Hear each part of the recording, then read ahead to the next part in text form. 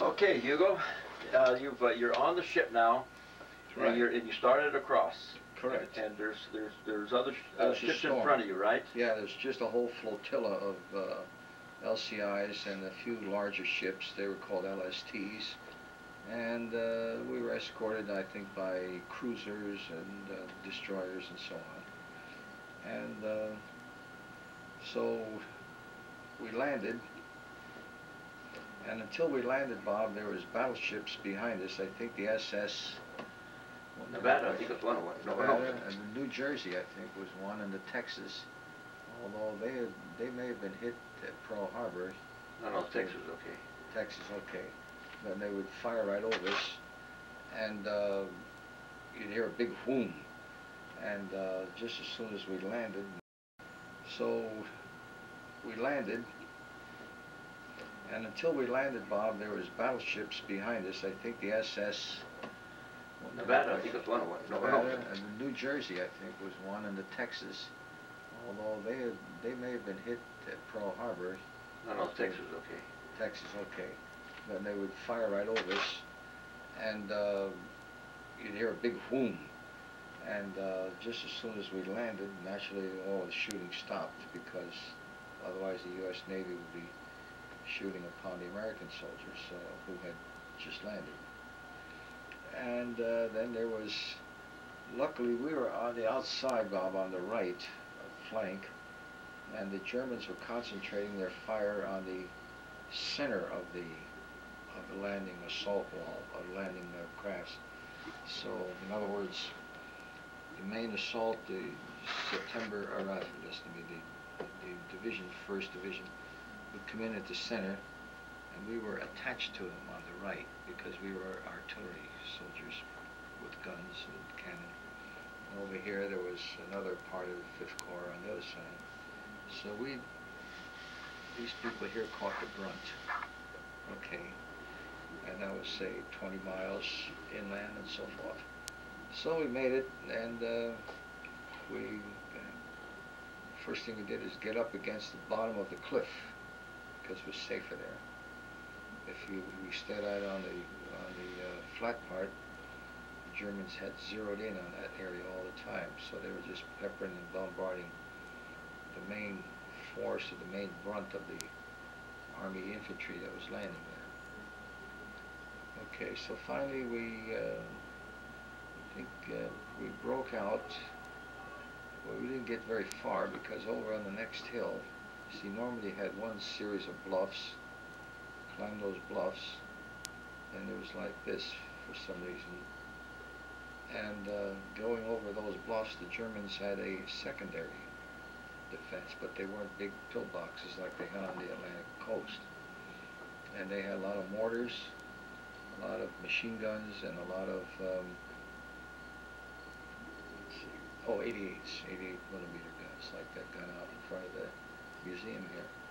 So if we stepped out into the open roads, they had the zeros, they had those roads covered, and they had minefields there along the roads, and open fields, so that the trucks went across the open fields, they hit a landmine and blow up.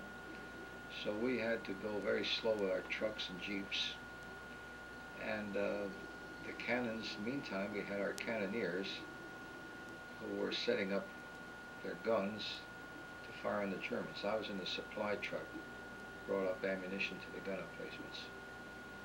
So the guys that were pulling those cannons really are the ones that were in more danger than we were, because they had already gone first. We followed them with 155 millimeter artillery shells, a howitzer, 155 howitzer. So that went on inch by inch, foot by foot, yard by yard, gradually, little by little, field by field. And as the Army advanced, the Germans kept pulling back, but they would hold tight on a lot of strategic places, like up on small hills, or on the back edge of a field that was open, and they would sit in the backwoods where they couldn't be seen, and it was hedgerow country, so the infantry had to advance very slow along the along the hedgerow country. And we didn't, believe it or not, Bob, I didn't get much action till much later on.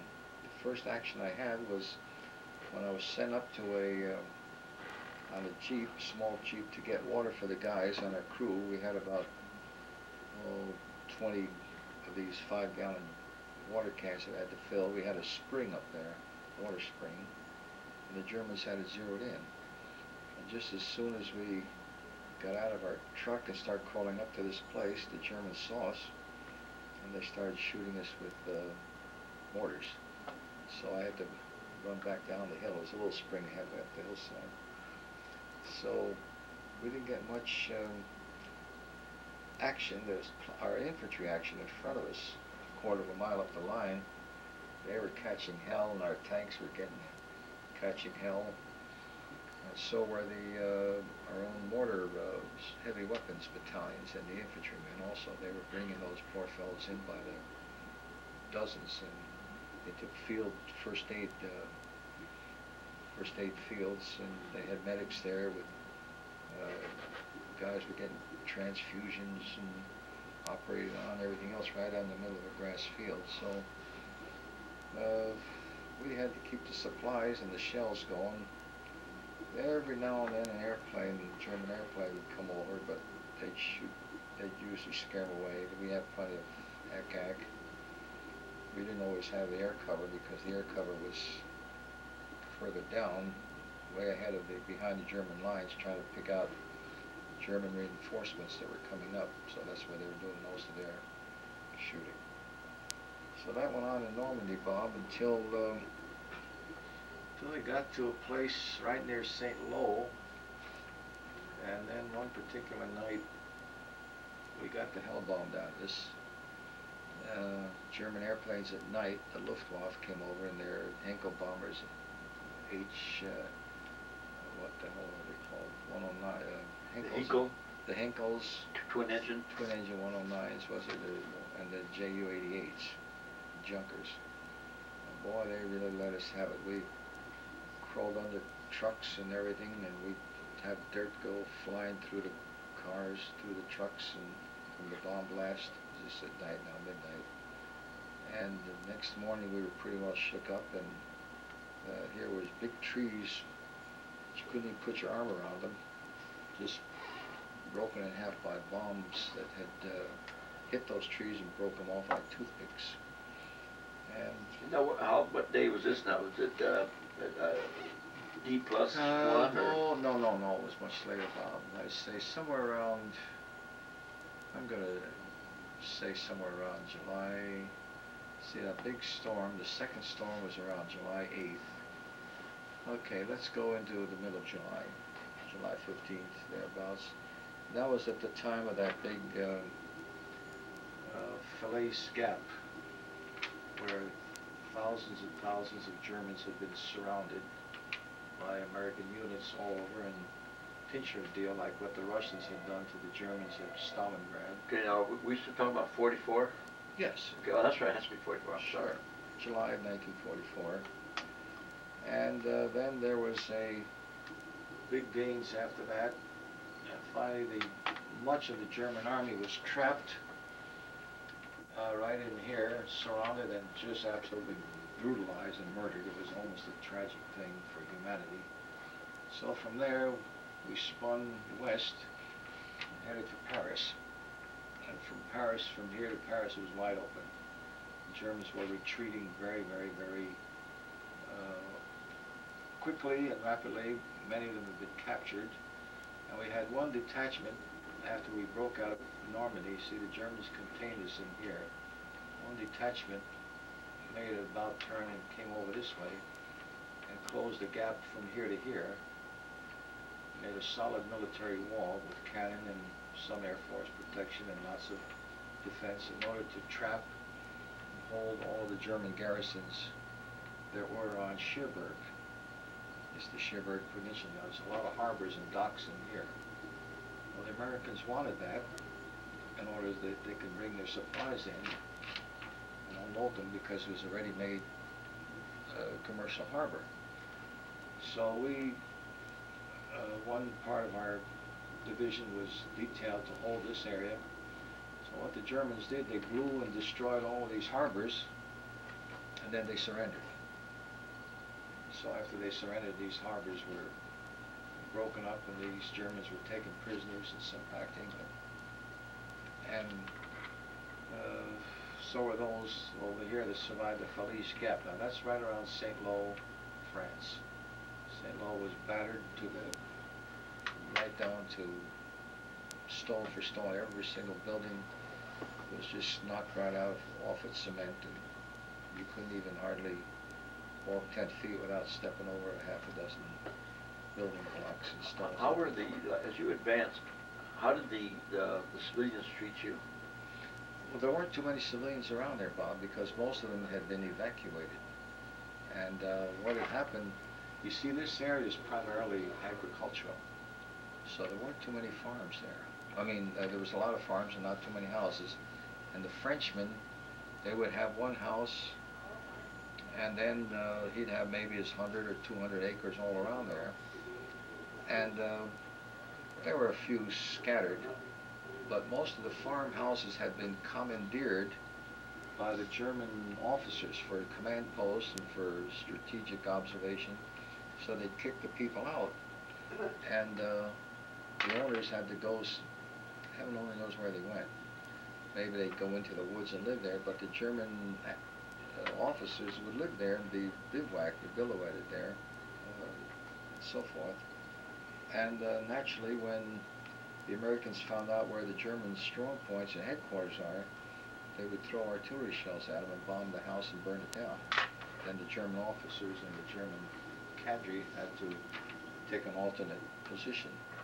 But the civilians were, however, there were some places where there was a few farm people now and then that hadn't been used by the Germans. They still had their farms there. Those poor people, they had their cows and horses all butchered and shot up, because the cows would be walking around at night, and any time when the Americans were on sentry duty, they'd hear something moving, they'd shout out their challenge, and naturally there's no reply, so they just shoot at it. And next morning, come to find out, it was some poor cow or horse that had been feeding in its own pasture. And the farmers, of course, were very mad about that. And then a lot of their houses would be hit, burned down to the ground. The houses were stone, but their roofs were thatched with straw. And the furniture, and then, of course, American GIs would go into these houses and loot them, steal any damn thing that they could.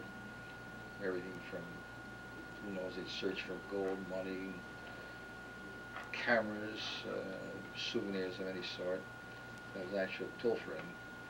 And Americans did that. Wine cellars, especially Frenchmen, they get a lot of wine and cognac. So American soldiers would steal a lot of stuff like that from the German farmers. But that was mostly all very, very, very rural. Very rural, this whole area.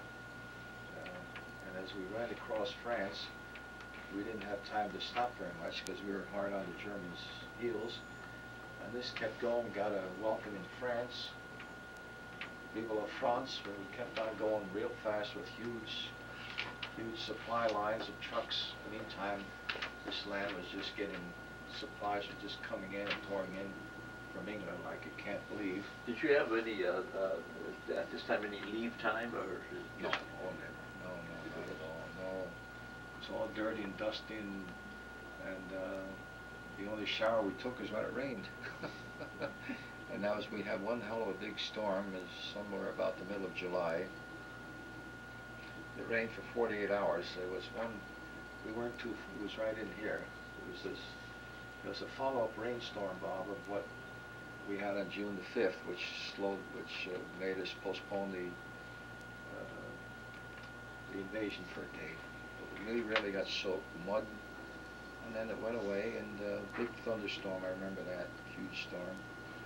And then it didn't rain anymore after we broke out of St. Lo, until we got into the Siegfried line there, Luxembourg, Belgium, this there, and then it rained every single day the whole month of October without stopping.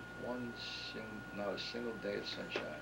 Now, right now you're pretty close to to Belgium, right? Yes, well, that would be Belgium comes somewhere in September. This we ran across here. August was August the 5th, I think, was Liberation Day for Paris, and we had gone through there 3 days before Paris was even officially declared safe and liberated. So we didn't get to spend any free time in France or Paris like the rear echelon soldiers did. And meantime, we had to keep in touch with our supply columns because they were delivering us crucial supplies. Gasoline, of course, would be one. Artillery shells would be another. Rations and food and drinking water in cans would be the third. And then other kinds of supplies such as extra blankets, extra shoes, extra this and extra that. That had priority, that was priority number 4. Priority number 1 was ammunition, gasoline, medical supplies, food, water, of course, because you see there's a shortage of water across there, Bob. Wasn't much water in France, and a lot of that water had to be brought over, and I think it came over in great big tanks. The same with gasoline. The Americans had put after the beach was secured, they had strung a gas line from England right across there, right under the channel. Have you heard of that word, Pluto? Pluto, it was called Pluto, a pipeline under the ocean. Under the ocean, right. That was how you got all your gas. Right. And I don't know how we got all of our water, Bob. I never did, but they would bring it over in big tank trucks. But it seems we need a lot more than what they could bring over from England, because we consumed a lot of it. Water was very, very scarce. We had to put iodine pills in it to be sure it wasn't contaminated. And the French drank wine more so than water, and they collected their rainwater in barrels at the corner of their roof. And that's what they would use to feed their cows and horses with, and their sheep and goats, because they had a lot of goats there for milk. And so water was a scarce item along there. That's, I think, one reason why it was so thinly populated in there, because there's not enough fresh water to, It's interesting. you know. And also they had a well, but the damn well would be for all of the people in town, and they do everything from wash their clothes to drink it. In other words, we take water for granted here, don't we? Yeah, and those damn wells, they stunk. 16 feet down, they smell like a cesspool, and yet the French peasant woman would be pulling a pail of water out and using it to make French soup out of it. I couldn't get over that. We wouldn't go near. We'd wash our clothes, and we'd pull a barrel of water out of there and scrub our clothes, throw the water out.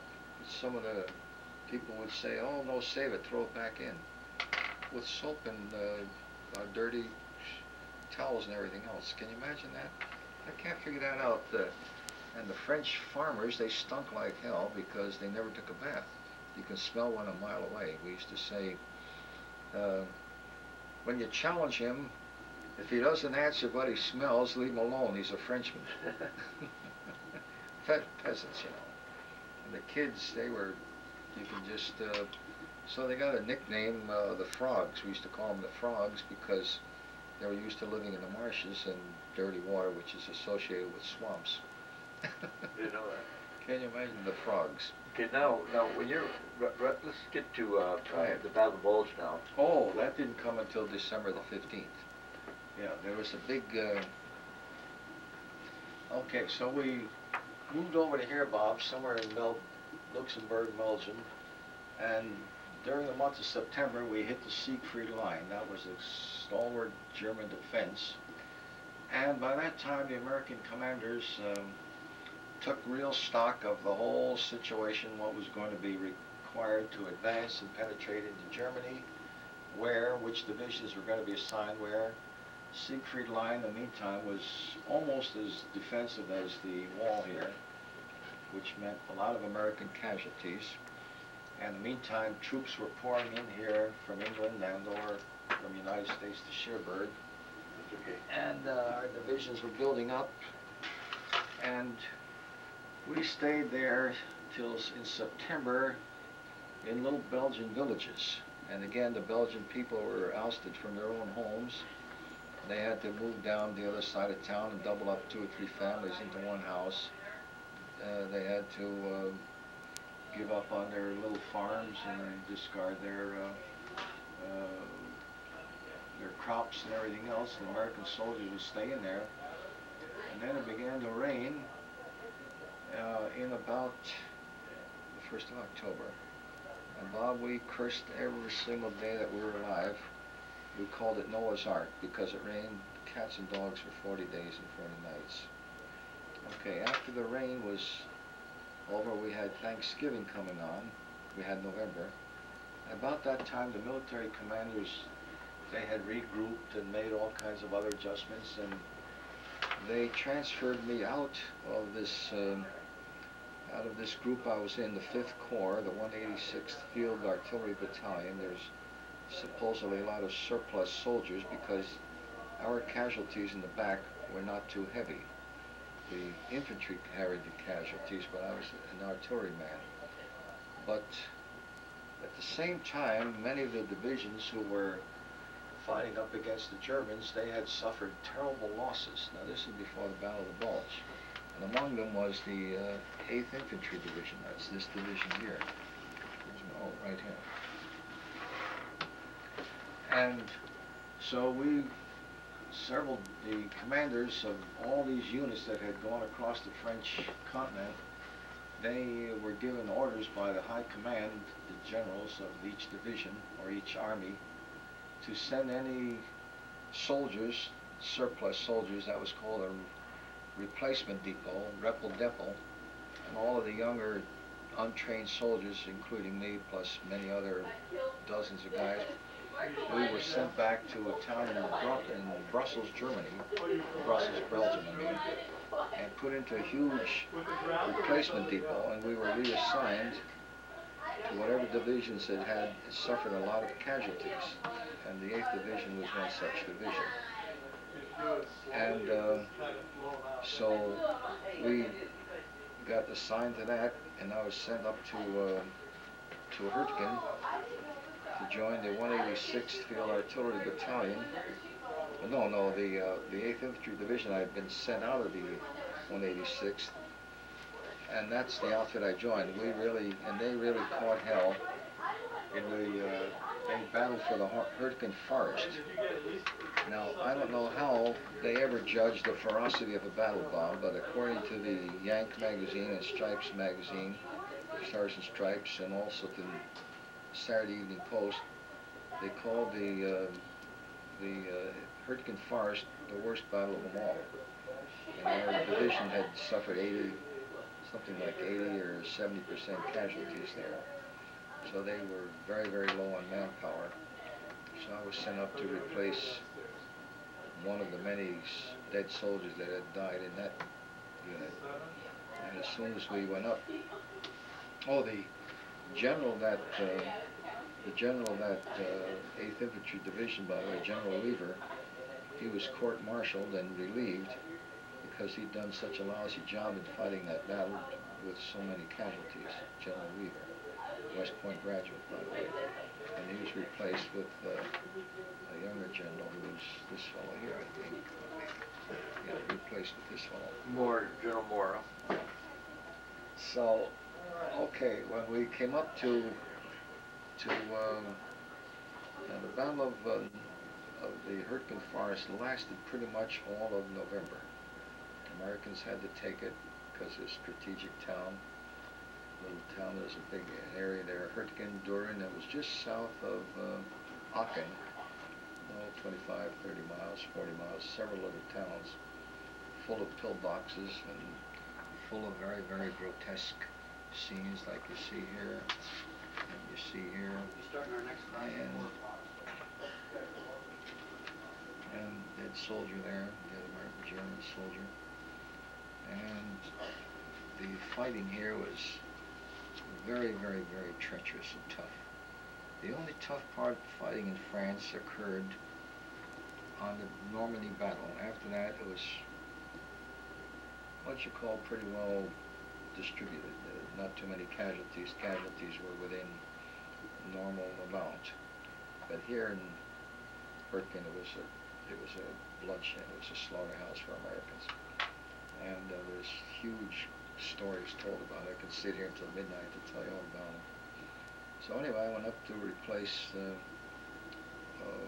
become a cannoneer on one of the gun posts, which had taken several direct hits, and half of its crew was knocked out by a German 88 gun. So as soon as we were going up on a truck to be reassigned, I saw a huge column of ambulances coming down. And they even had jeeps rigged up with stretchers hooked up on top of the jeep with a dead or a wounded soldier on top. And I saw one of the first glimpse I got.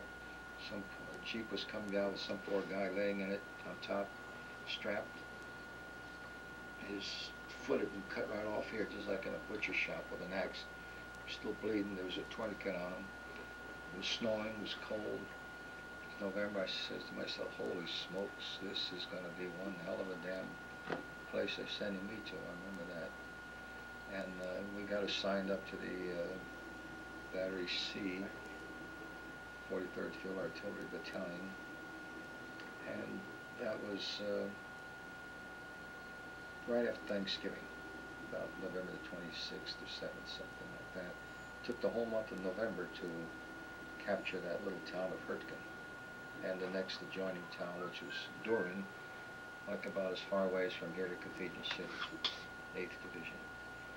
Okay, Bob, so therefore, how are we doing for time, Bob? Okay, I'd like to, because we had about 5 minutes. Go ahead. So let me see, when you first realized that you were surrounded at the Battle of Bulge.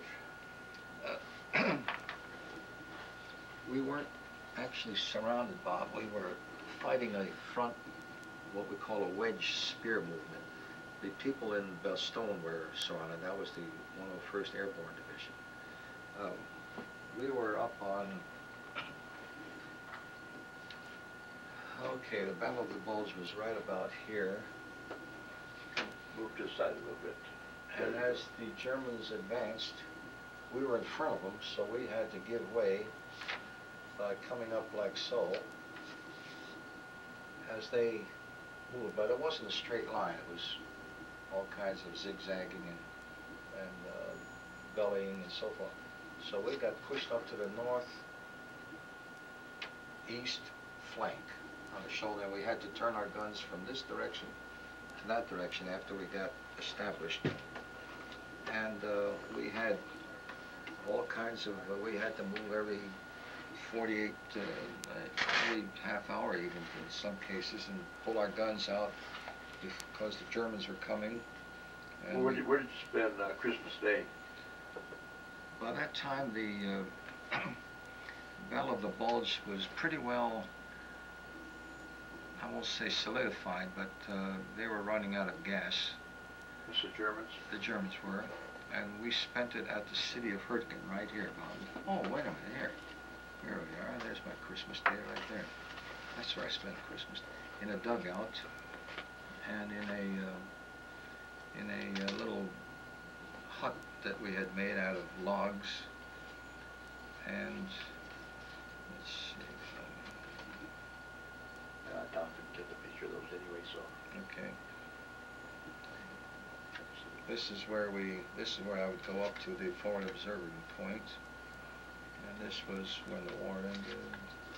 Christmas Day, and New Year's Day both.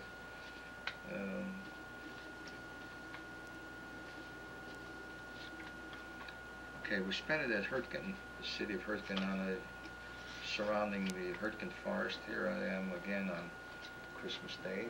Christmas Day, huh? Here's where we lived, right in that little dugout we had to make out of logs covered with moss. And so here again is Christmas, the winter. It's called the White Christmas, Hugo. I'll say it was white. There you are. There's our cannon. What, 155? No, 105. 105. Light artillery was closer to the front. The reason I had it fairly safe, but not entirely in Normandy, is that we were on a 155 howitzer. That was a much bigger gun. Well, the bigger the gun was, the further back it was. Okay, we're going to get started. Because ready to go. Okay.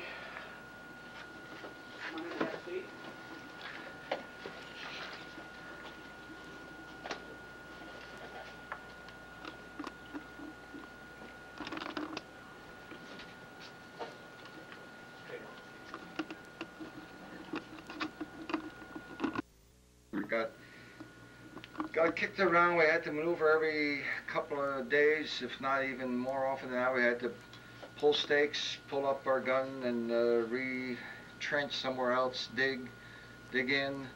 About that time, we'd have a moving order again in the hard snow and ice and mud and everything. Excuse me, Hugo. Can you show us? I'm going to get a close up on the map where you're talking about. Right in here. Battle of the Bulge was in this area, right? Okay. Can you stand up against the? Oh, no, the other way, up against the wall. Yeah, behind your chair. That would be great. That's perfect.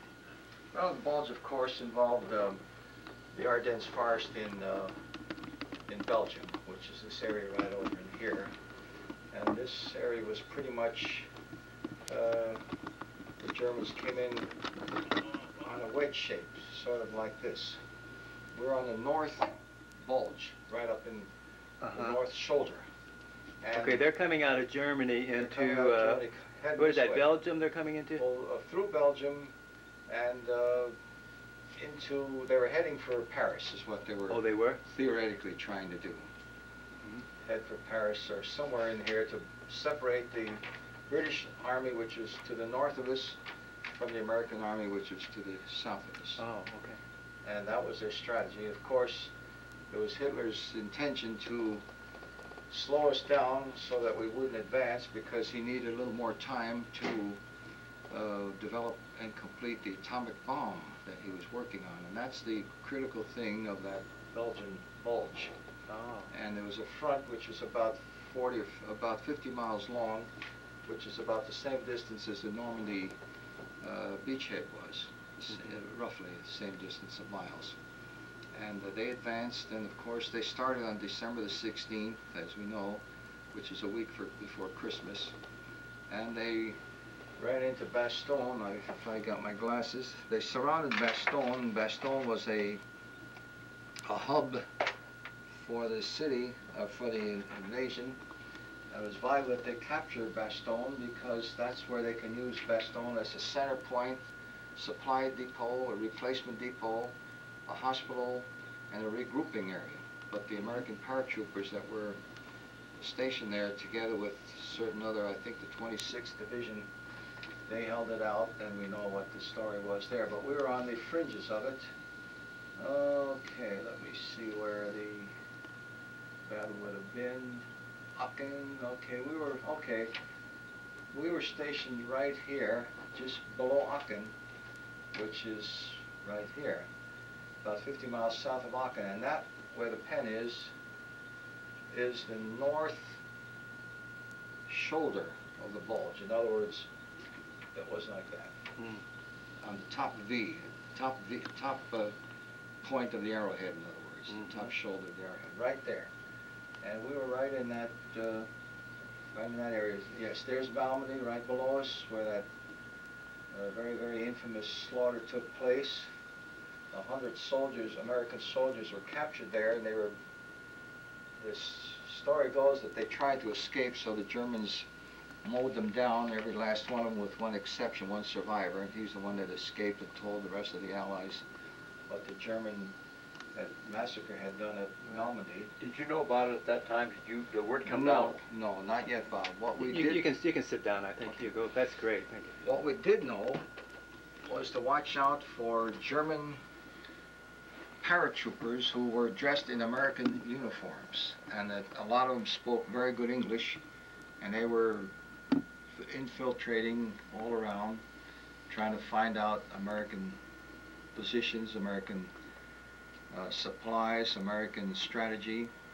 and of course to do what damage they could to unsuspecting American soldiers because of tremendous confusion that I occurred. understand that even some had the MP, you know, put the MP They all bands did. on They all did. and redirected traffic. A lot of them did that also. They redirected a lot of American reinforcements and sent them into a dead end so that they couldn't assist the comrades that they were supposed to, that the Americans were supposed to assist.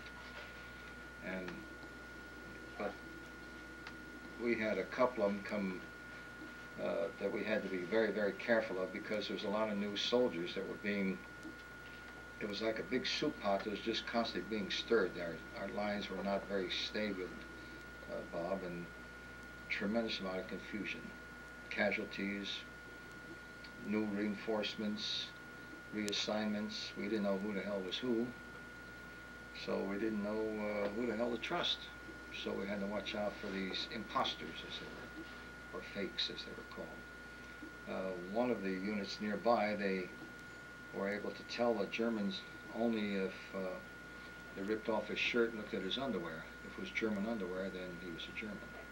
But I understand that they also challenged with, like, who's Babe Ruth and things like that. Well, that was perhaps on an extreme case, Bob, if they were very doubtful. And usually, if you got that close to a soldier, to a German soldier, and you had to challenge him, usually he would reveal that he was a German soldier before that.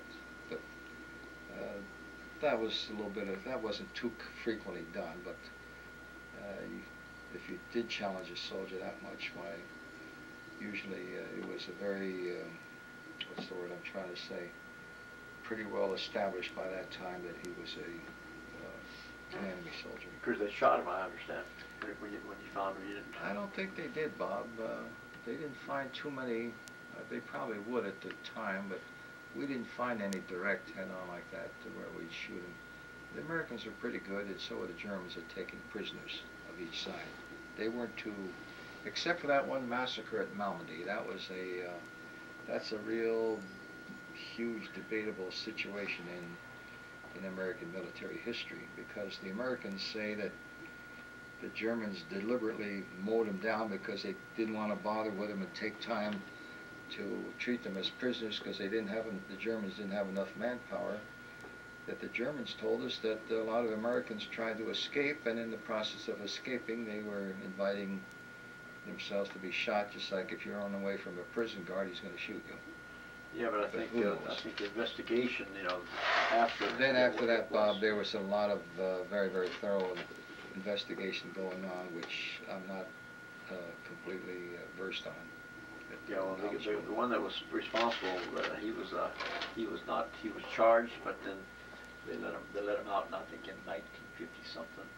Last I heard. Okay, yes, and his own German soldiers are the ones that identified him, because the old regular German soldiers did not want to shoot American prisoners, but American intelligence officers got this particular German group after they were captured, and they asked the soldiers which officer ordered the slaughter of the Malmedy, and the German soldier said it was him. So they identified him also. Yeah, they identified him. I think what finally happened is this one, I forget what he was, colonel or whatever he was. Yeah, Colonel Von something, all right. And they finally killed him, but they somebody got to him, you know, okay. assassinated him. Oh, that's right, in this house. They sneaked into his house several years later, yeah, and shot him in his own home. Right. I guess out of revenge. Yeah, I think that's the way it wound up. I wasn't sure. Okay, now the battle's over with and we have won. And where were you when they surrendered? When the Germans surrendered? VE Day. Where were you? VE Day. Right off the Elbe River, Bob. That would be right over in here. Let me have to that pen. Oh, here we are.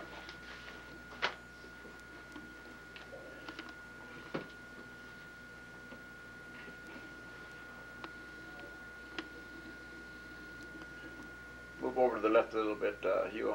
Okay. Well, after the Battle of the Bulge was over, Bob, we advanced, and we hit two more main obstacles One was after we left our position at Hurtgen, where we had been for 2 months more or less. We advanced in March because the snow began to melt and we could advance again, but it was very heavy mud. Mud all over the place. The trucks would sink in the mud up to their hubcaps. We got to the Ruhr River and the Germans made a defense there. The Ruhr River was not very wide, but it was a very swift river. So it was very difficult to manufacture or to construct bridges to cross there, pontoon bridges and so on. Well, we finally made that. That was in February, the middle of February. Now we got over into the Cologne River on the city of Cologne, the Rhine River I mean, and there again we got stopped and slowed down for a while. That was called the Rhineland, and finally we crossed that. And after we crossed the Rhineland, there was just no stopping us until we got up into the Elbe River, where we met the Russians on May the 10th or thereabouts. And that ended it. That was VE Day. Few days before that, Hitler had shot himself. Excuse me, committed suicide or something. And that was the end of the war. And then we waited for 2 months or so to come home. And we were put on this big troop transports and came home. And I think, Bob, here are some pictures of let's see. This was the Hurtgen Forest. Here was the Elbe River, the end of the war in Germany. Well, you were at the Elbe River then, huh? Yes, up at the northern part, right near Lake Schwerin. Did you get to meet any of the Russians? Yep. Got pictures of them right here, Bob. Sure do. Here we are. There's a German airfield right near the Elbe River. The Germans destroyed their own planes when they could no longer fly them, so that we wouldn't get them. There was a big bunker here, somewhere in the interior of Germany. And German village here, German village here, American chow line. Here's General giving us a great big pep talk here. These are duplicates. Here's the pillbox where we lived when we went up to observe, do our forward observing. Broken village. Here was the Cologne plane washing our guns down after a big muddy battle. Cemetery near Liège, where a lot of our casualties were. Here's a... Now, is this a cemetery or? Yeah, that's a temporary cemetery. Temporary. Yes. Right outside of Liège, Belgium. I got a couple of my buddies buried there. Fellow that got his head blown off at right near Cologne. Okay, this is the main several bridges across the Rhine River in the city of Cologne. There's that famous tower, that famous cathedral, the Cologne Cathedral there. It's got a name. The whole building was blown down except for the tower. Here it is again. Here's a break period on a convoy as we ran across France. On the way home, you where did the ship leave? Was it France or Hamburg or? No, from Le Havre, France. Le Havre. Yeah, to go back to the United States. Did you go to England first? And then No, straight across. Then we went to let's see, Newport News, Virginia.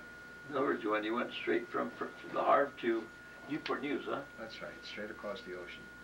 7 days, and then we got our furlough. Here's the pontoon bridge going to the city of Cologne. Here we are. Here I am, Bob, in Normandy. Is that you there? That's me. Ironically, here's a sergeant giving me orders to go take some men and go see if there's a sniper up in the woods, because somebody reported a sniper there 5 minutes after he gave me that order, an American truck comes running down the road, out of control, hits him and kills him. Is that right? That's Sergeant Axelrod.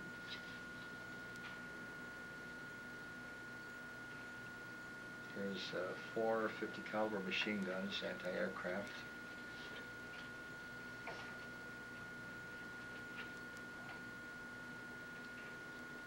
This is, I don't know who this is. That must be me on the left, Bob. Truck driver. This is cemetery. Here's our gun, Bob, 105 howitzer with a net over it.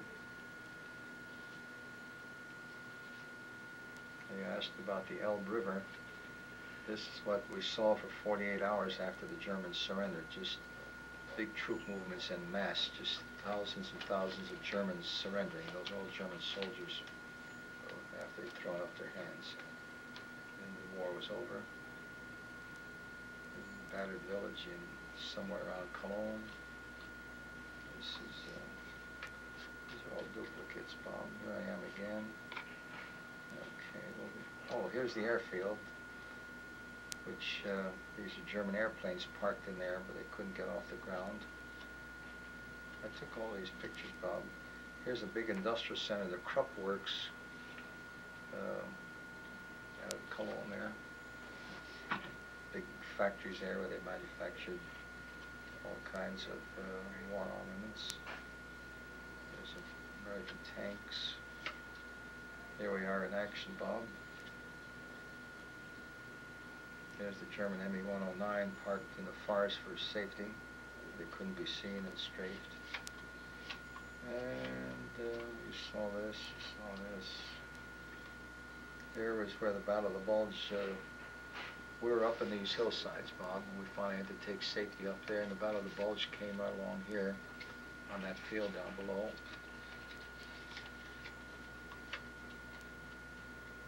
This is another part of it. It came right down that valley, Bob.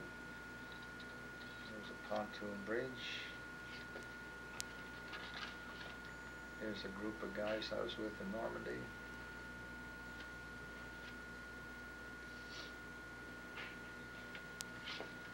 The Piper Cubs. Observation planes. And here's our gun in action in the winter. Here it is again. And here's where we spent Christmas Eve, Bob, right there. And yeah, don't take these pictures out there. Pictures are wilted. They're getting old. Can these be preserved somehow, Bob? Do you know? Well, just laminate. Laminate. Can you want to laminate? I got the laminator. Have you? Yep. All right. Okay, well listen, that's right, great. Bob. I really appreciate you coming over and doing this. Okay, You've got to Bob. give us a lot of history, Well, and it's from the horse's mouth. That's yeah, it, from as the they horse. say. It's very incomplete. What I'm doing, Bob, is I am writing a book, word for word, page for page, day for day. It's going to be 24 chapters.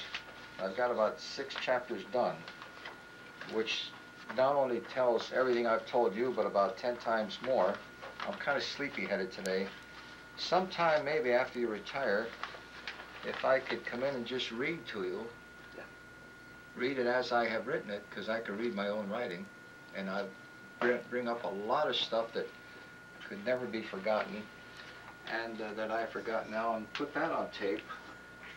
Maybe we can do that next year.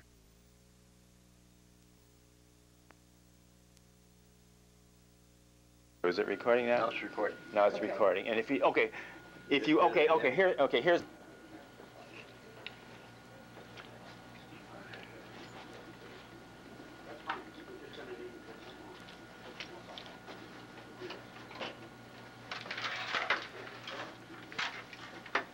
have some little antique photographs, Bob, that I also brought along with Okay, maybe see, and then we got about a little less than half an hour. whatever you want. And then we'll probably might do this again, because this is strictly the first time, okay? Sure, sure.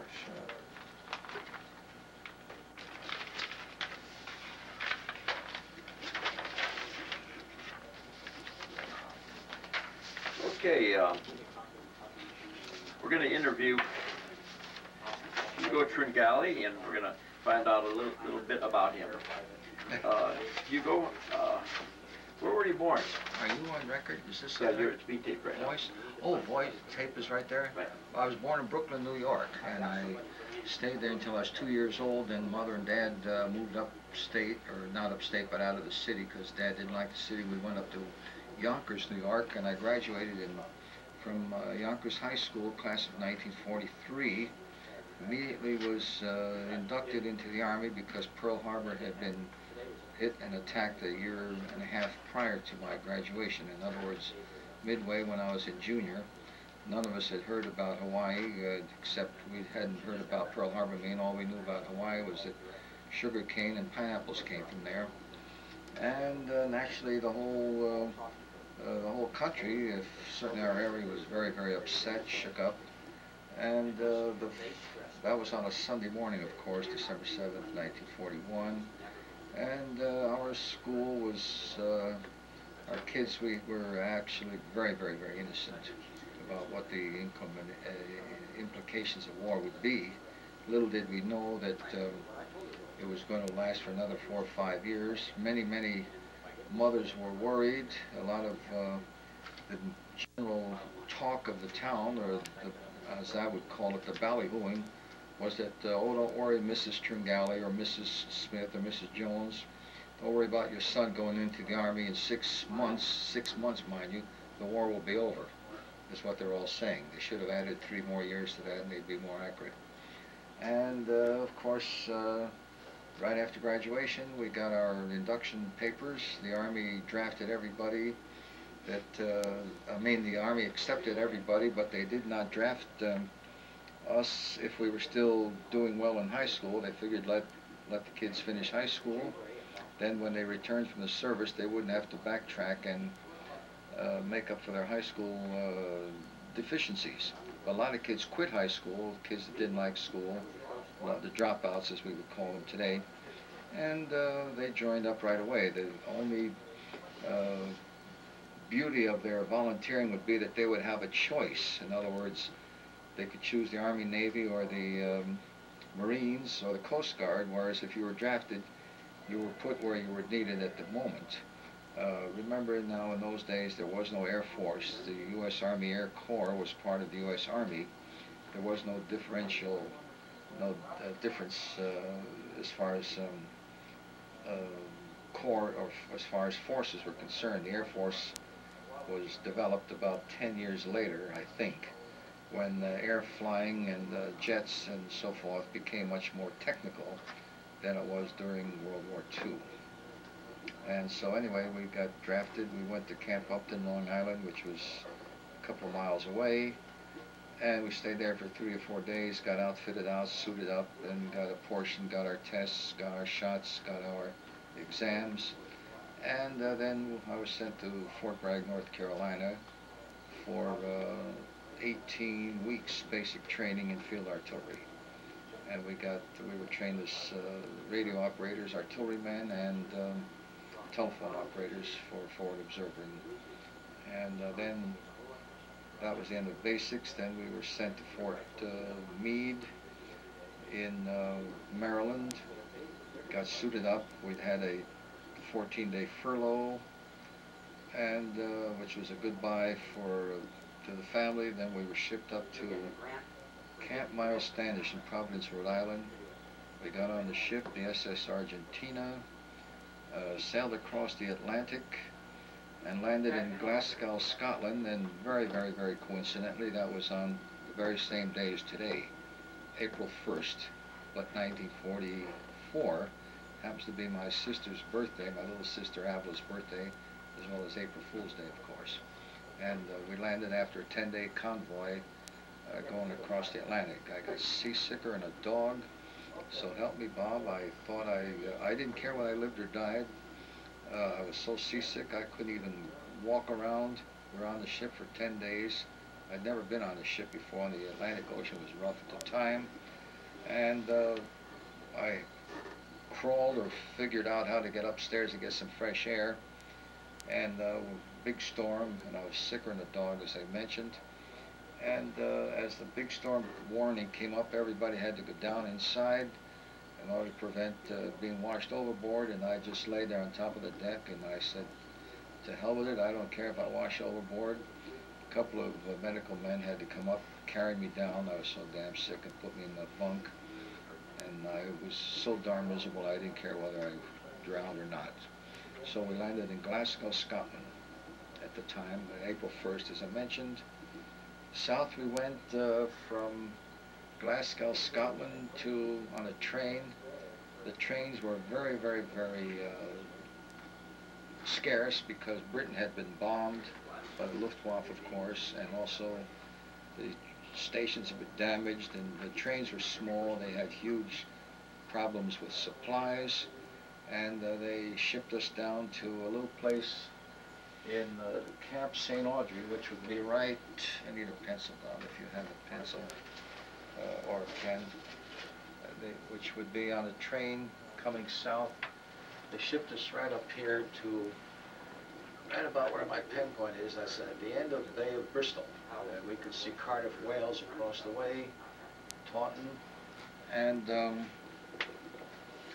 coming down on the train, believe it or not, they ran out of train cars, troop trains, so they put us on, of all things, a cattle car, if you could believe it. There's about 25 of us, because that's all they had room for. They utilized and were so crippy with every single ounce of space that they could have, because they were really hard pressed, the British were. And on the other side of the train, of the car, believe it or not, they had a bunch of cattle that were heading south from Scotland, Scotch beef cattle, as was very famous. And they were heading down into the same area to Taunton to go to the slaughterhouse. And so we were on the other side. We took our sleeping bags and lay down on the straw. There was a barricade, a wooden barricade that had been built across that, the midway across the car, and the cows were on one side, and about 24, 25 of us were laying on the straw on the other side. And it was a one-night trip going south. We were given our dinner when we got off the boat at the big station at the debarkation point. There wasn't much of it, it was Army K rations.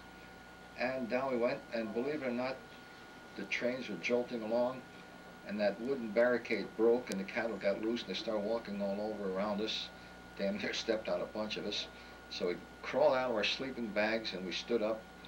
I guess it was 2 or 3 o'clock in the morning, heaven only knows when. And we just stood up straight, and for the rest of the ride, as we headed south until we pulled into the big freight yard railroad station there out of Taunton. And then we got off the train. A bunch of us were marshaled over, and we joined our outfit, which was the 5th Corps, 186th Field Artillery Battalion. Did you travel in battle gear, or did you pick that up later? No, we picked that up down at the camp. We were not across, coming over on the boat, we had what is known as our duffel bags. And in our duffel bag we had a sleeping bag, we had a knapsack, we had canteens, the metal mess kits, because we were served with our own, at the different posts for food, we had to carry our own mess kit. And our water of course, our water casket, and extra clothes, extra socks, extra shoes, which was always necessary, and extra, and a sleeping bag, or was it a bedroll? I can't remember which. I think it was a bedroll. I think that's about it. I don't remember, but we had a whole, and extra wool clothes. We had the new Army duffel bags, which has the metal buckle on them, and a lack of carrying handle, whereas while we were training in Fort Bragg, we had the old Army duffel bags, which had the drawstring. They were colored tan, the color of this. Did everybody have the same thing, like a checklist? Yes.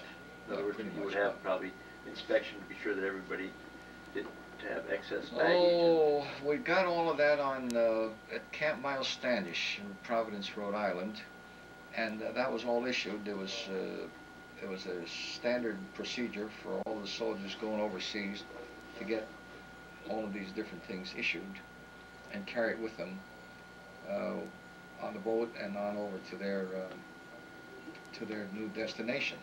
And I think, I'm only guessing, but with the common sense, it makes sense that very maneuver, or that very activity, saved the U.S. Army Quartermaster a lot of labor, because it means they would have had to ship all this huge tonnage of stuff over to England, unload it, deposit it, reissue it, reroute it, whereas this way, they had a couple of million soldiers carry a big bulk of it over for the army. That was the right size, right?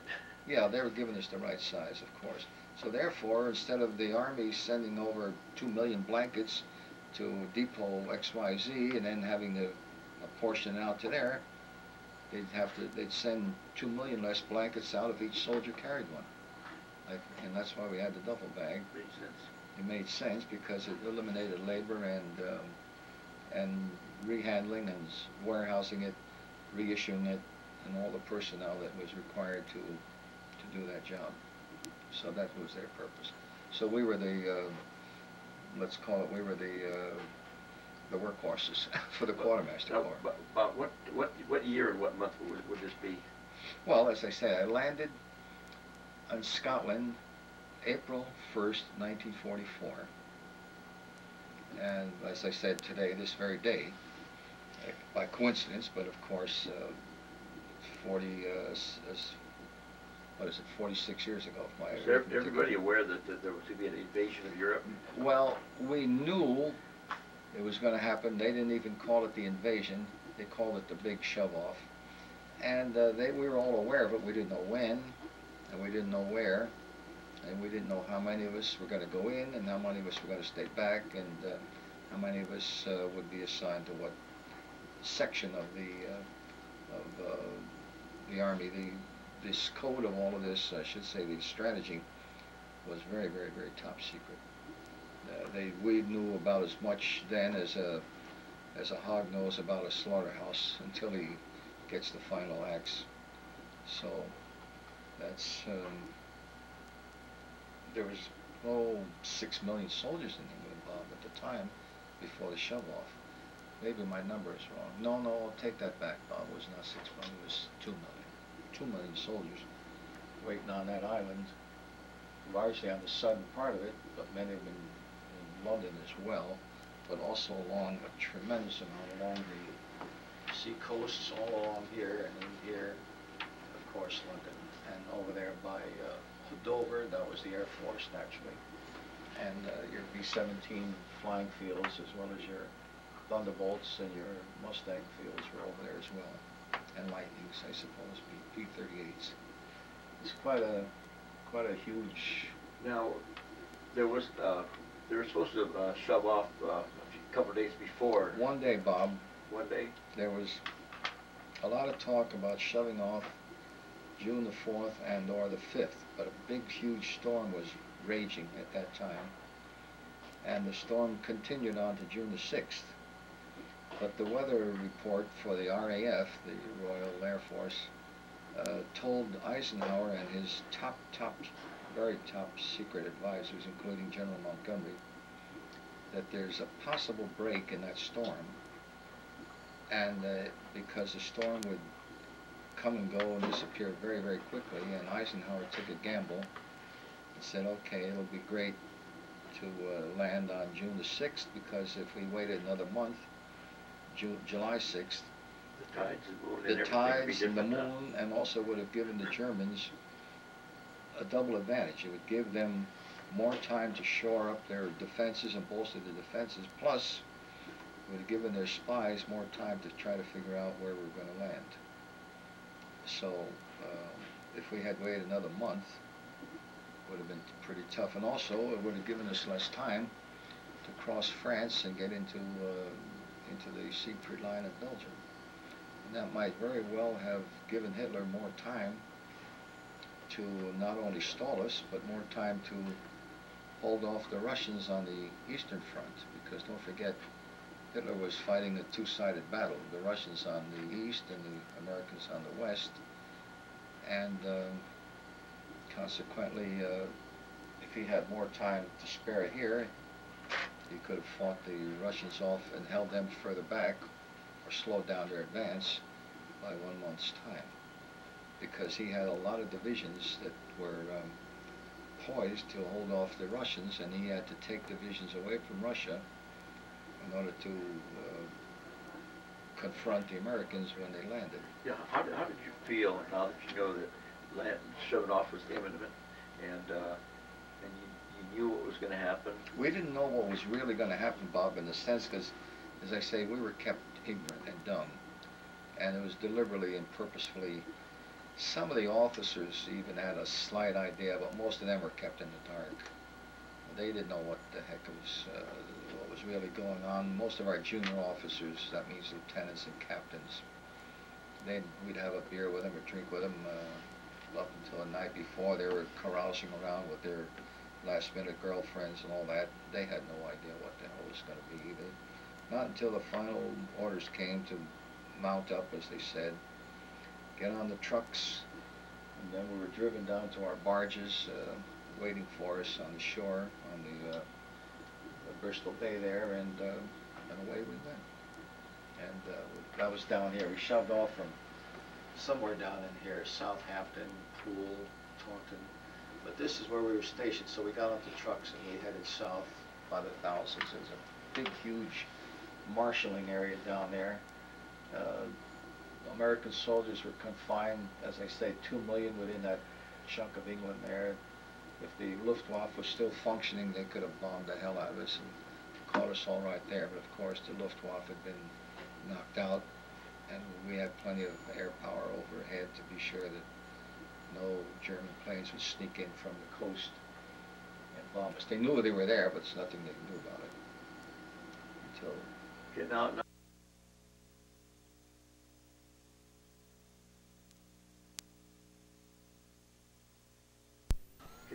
you've shoved off now, right? You're on your way. yeah, on the LCIs.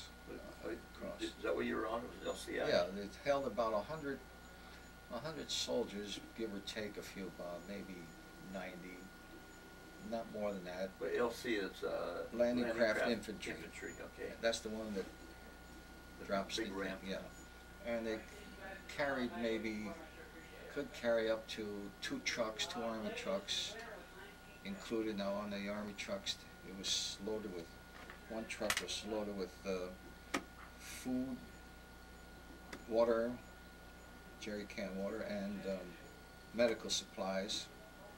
The other truck was loaded with ammunition and gasoline, because those 2 items were very, very, very vital at the point of landing. And it was calculated that that would be enough to suffice us until the big supply units arrived, but they had to be held back, postponed until the beach was secure, because you can't start loading thousands of gallons of gasoline and ammo if the beach isn't even secure. So we had to go in on what we call limited provisions, with the understanding that the beach would be taken, and then the big supplies could come in without being interfered or interrupted or being lost or being otherwise destroyed. Are you familiar with the name Mulberry?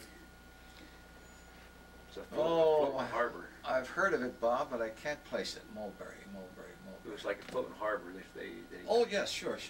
That came in several days after the landing. Yeah, they didn't bring Mulberry in right away, but they had it all designed and prepared in piecemeal and in parts, and Mulberry was implanted or placed there several days, again after the beach was safe, because if it was not safe, the Germans could have bombarded the hell out of it and destroyed it, and that'd be the end of it.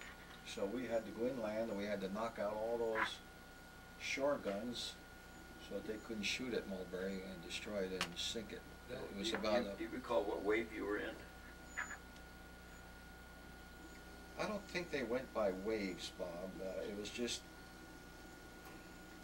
you see, there was four units that landed, and I don't think they had it by waves. They just had a huge mass flotation of continual ships, one behind the other. If one blew up or got hit a mine or something, there'd be dozens more right alongside of it. So I don't think it was like the Marines, where they would discharge them in Okinawa and then send the empty ships back to the main troop ship and load up again. See, a lot of people don't know this. It's a good thing you brought that out. Yeah, the U.S. Marines in the Pacific had waves, but United States didn't have waves. We had just what we call just one complete congregation of ships. They all landed pretty much at the same time. That's not to say that the empty ships that returned, they would pick up more soldiers, but they didn't land until the next day, because they had to take a good day across the channel, which was at that point about 100 miles wide. See, at this point, the narrowest point right here is 35.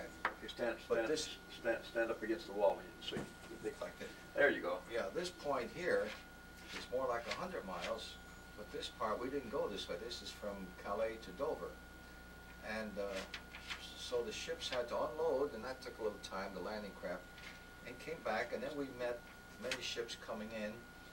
The only thing these ships would do, they'd wait a little bit, and if they could get a lot of wounded soldiers, they would pick up wounded soldiers along the beach, load them up, and take them back to the hospital in England, but they wouldn't arrive there for maybe a couple hours later. So. No, you landed at Omaha? Yeah, Omaha is this strip right here. Omaha and Utah Beach would be this one over here, and over here Juno Beach would be where the British and Canadian forces landed. This Omaha would be the main portion where the Americans landed. There was 3 divisions plus a corps. The 3 divisions that landed at Omaha was the 1st Infantry Division, the 1st Infantry Division, the 5th Corps, which was us. I was in the 5th Corps. That was in that artillery, what do you call it, support group, big group, 155 millimeter howitzers. And the 4th Division landed over there at Utah Beach. That's where the big cliffs were. That's where they had to scale the cliffs. They'd fire hooks up into the air, grappling hooks, and then pull themselves up with ropes or else with extension ladders. And there, some of those cliffs were 200 feet high. That was the 4th Infantry Division under a Texas Ranger commander whose last name was Rudder, Colonel Rudder. And on that initial assault in Utah Beach, there was, I think 600 men who undertook that scale, or that assault, and only 200 lived. And there's a big memorial, a big bronze memorial at that point, Point HUC, something, with a big memorial statue with all the names of the fellows that died there, and Colonel Rudder, he was from Texas, a Texas Ranger group. And then and going back to Normandy, Omaha Beach was the 1st Division, was the 5th Corps that I was in, and the 29th Division. We'll probably have to cut it here, okay?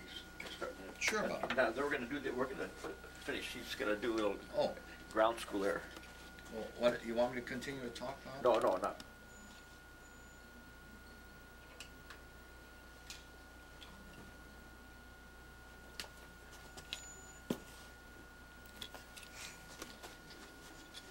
Okay, Hugo, you're on the ship now, Right. and you started across. Correct. And there's other There's a ships in storm. front of you, right? Yeah, there's just a whole flotilla of LCIs and a few larger ships. They were called LSTs, and we were escorted, I think, by cruisers and destroyers and so on. And so we landed.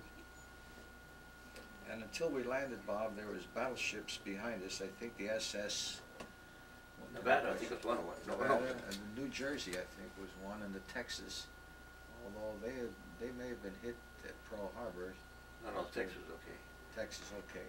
Then they would fire right over us, and you'd hear a big whoom. And just as soon as we landed, naturally all the shooting stopped, because otherwise the U.S. Navy would be shooting upon the American soldiers who had just landed. And then there was, luckily we were on the outside, Bob, on the right flank, and the Germans were concentrating their fire on the center of the landing assault wall, of landing crafts.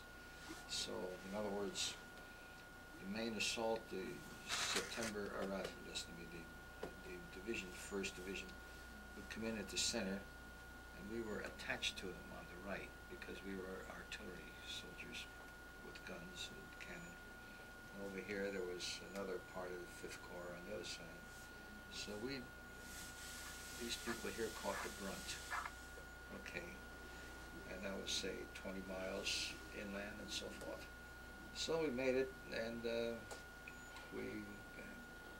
first thing we did is get up against the bottom of the cliff because it was safer there.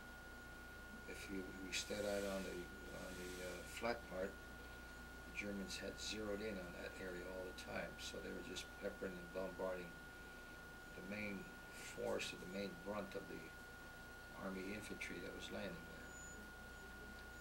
Okay, so finally I think we broke out. Well, we didn't get very far because over on the next hill, you see, normally had one series of bluffs, climbed those bluffs, and it was like this for some reason. And going over those bluffs, the Germans had a secondary defense, but they weren't big pillboxes like they had on the Atlantic coast. And they had a lot of mortars, a lot of machine guns, and a lot of 88s, 88mm guns, like that gun out in front of the museum here. So if we stepped out into the open roads, they had the zeros, they had those roads covered, and they had minefields there along the roads, and open fields, so that the trucks went across the open fields, they hit a landmine and blow up. So we had to go very slow with our trucks and jeeps, and the cannons, meantime, we had our cannoneers who were setting up their guns to fire on the Germans. I was in the supply truck, brought up ammunition to the gun emplacements. So the guys that were pulling those cannons really are the ones that were in more danger than we were, because they had already gone first. We followed them with 155mm artillery shells, a howitzer, 155 howitzer. So that went on inch by inch, foot by foot, yard by yard, gradually, little by little, field by field. And as the Army advanced, the Germans kept pulling back, but they would hold tight on a lot of strategic places, like up on small hills, or on the back edge of a field that was open, and they would sit in the backwoods where they couldn't be seen, and it was hedgerow country, so the infantry had to advance very slow along the hedgerow country. And we didn't, believe it or not, Bob, I didn't get much action till much later on. The first action I had was when I was sent up to on a jeep, small jeep, to get water for the guys on our crew. We had about 20 of these 5-gallon water cans that we had to fill. We had a spring up there, water spring, and the Germans had it zeroed in. And just as soon as we got out of our truck and started crawling up to this place, the Germans saw us, and they started shooting us with mortars. So I had to run back down the hill. There's a little spring halfway up the hillside. So we didn't get much action. There's our infantry action in front of us, a quarter of a mile up the line. They were catching hell, and our tanks were catching hell. And so were our own mortar heavy weapons battalions and the infantrymen also. They were bringing those poor fellows in by the dozens and into first aid fields, and they had medics there with guys were getting transfusions and operated on, everything else right out in the middle of a grass field. So we had to keep the supplies and the shells going. Every now and then an airplane, German airplane would come over, but they'd usually scare them away. We had plenty of ack-ack. We didn't always have the air cover because the air cover was further down, way ahead of behind the German lines, trying to pick out German reinforcements that were coming up. So that's where they were doing most of their shooting. So that went on in Normandy, Bob, until they got to a place right near St. Lo, and then one particular night we got the hell bombed out of this. German airplanes at night, the Luftwaffe came over in their Henkel bombers, what the hell are they called? 109, Henkels. The Henkels. Twin engine 109s, was it?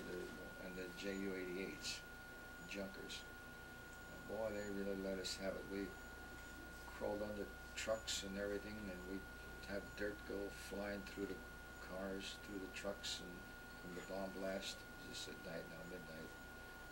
And the next morning we were pretty well shook up, and here was big trees, but you couldn't even put your arm around them, just broken in half by bombs that had hit those trees and broke them off like toothpicks.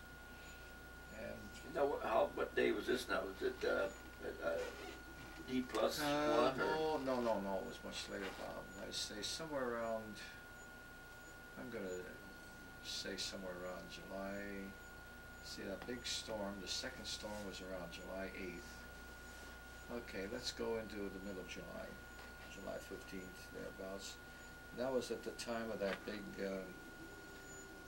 Falaise Gap, where thousands and thousands of Germans had been surrounded by American units all over, and pincher deal like what the Russians had done to the Germans at Stalingrad. Okay, now we still talking about 44? Yes. Okay, well that's right, it has to be 44, I'm sorry. July of 1944. And then there was a big gains after that. And finally, much of the German army was trapped right in here, surrounded and just absolutely brutalized and murdered. It was almost a tragic thing for humanity. So from there, we spun west, headed for Paris. And from Paris, from here to Paris, it was wide open. The Germans were retreating very, very, very quickly and rapidly. Many of them had been captured. And we had one detachment after we broke out of Normandy. See, the Germans contained us in here.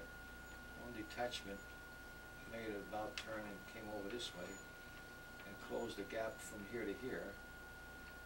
Made a solid military wall with cannon and some Air Force protection and lots of defense in order to trap and hold all the German garrisons that were on Cherbourg. It's the Cherbourg Peninsula. There's a lot of harbors and docks in here. Well, the Americans wanted that in order that they could bring their supplies in and unload them, because it was a ready-made commercial harbor.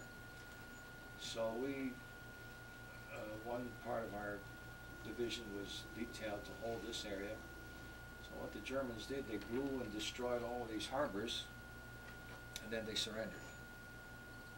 So after they surrendered, these harbors were broken up, and these Germans were taken prisoners and sent back to England. And so were those over here that survived the Falaise Gap. Now that's right around St. Lo, France. St. Lo was battered to the right down to stone for stone. Every single building was just knocked right out off its cement, and you couldn't even hardly walk 10 feet without stepping over a half a dozen building blocks and stones. How were as you advanced, how did the civilians treat you? Well, there weren't too many civilians around there, Bob, because most of them had been evacuated. And what had happened, you see, this area is primarily agricultural, so there weren't too many farms there. I mean, there was a lot of farms and not too many houses. And the Frenchmen, they would have one house, and then he'd have maybe his 100 or 200 acres all around there. And there were a few scattered, but most of the farmhouses had been commandeered by the German officers for command posts and for strategic observation. So they kicked the people out, and the owners had to go, heaven only knows where they went. Maybe they'd go into the woods and live there, but the German officers would live there and be bivouacked or billowetted there, and so forth. And naturally, when the Americans found out where the German strong points and headquarters are, they would throw artillery shells at them and bomb the house and burn it down. Then the German officers and the German cadre had to take an alternate position. But the civilians were, however, there were some places where there was a few farm people now and then that hadn't been used by the Germans. They still had their farms there. Those poor people, they had their cows and horses all butchered and shot up, because the cows would be walking around at night, and any time when Americans were on sentry duty, they'd hear something moving, they'd shout out their challenge, and naturally there's no reply, so they just shoot at it. And next morning, come to find out, it was some poor cow or horse that had been feeding in its own pasture. And the farmers, of course, were very mad about that. And then a lot of their houses would be hit, burned down to the ground. The houses were stone, but their roofs were thatched with straw. And the furniture, and then, of course, American GIs would go into these houses and loot them, steal any damn thing that they could.